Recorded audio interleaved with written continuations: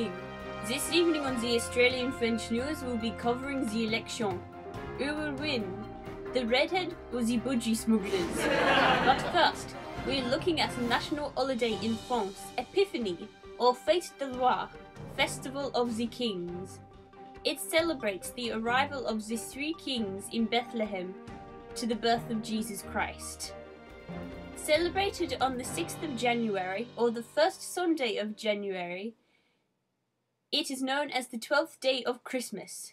We cross over to our French correspondent, Stephanie Francois, in Paris. Thank you, Nancy. Currently, Paris is in the midst of its celebrations of Epiphany. In Greek, Epiphany means manifestation, and it celebrates ultimately the birth of Jesus Christ.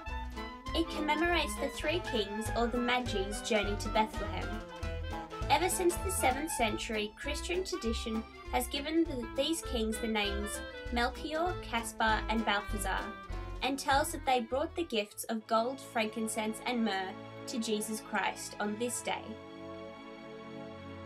Coincidentally, these are the three kings who alerted Herod to the birth of Jesus Christ. He told them on their return to tell him where the baby Jesus was so that he could kill him. Except the three kings were visited by the angel Gabriel in a dream, who told them to take a different route home, and so the baby Jesus lived. As a result, these three kings are celebrated as a Christian tradition for their wisdom, holiness and goodness.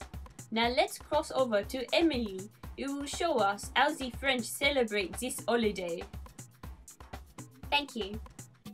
The first thing the French do to celebrate this holiday is to prepare a feast. Since the Magi are from the Orient, much of the food is spicy. They bake a cake called the King's Cake and decorate it with jewels and lollies to make it look like a crown. They hide a trinket or a bean inside it, and the person whose slice has the figure is crowned king for the day.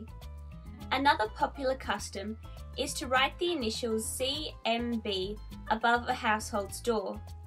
This stands for the names of the three kings, Caspar, Melchior and Balthazar, and it is meant to bring good luck.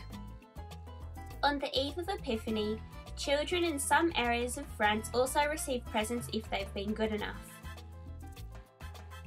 Epiphany is also when the last figure of the crèche is assembled. On each of the 12 days of Christmas, another figure is added to the Nativity until the 12th day, Epiphany, when the last one is added. This means it is the last celebration of Christmas until the next year. The French have celebrated this holiday since the rise of Christianity in France many hundreds of years ago, and it is therefore a very important part of Christian tradition. As well as celebrating the birth of Jesus, it is also an opportunity for friends and family to share this holiday with gifts, food and friendship. Thank you, Stephanie and Emily, for telling us about Epiphany.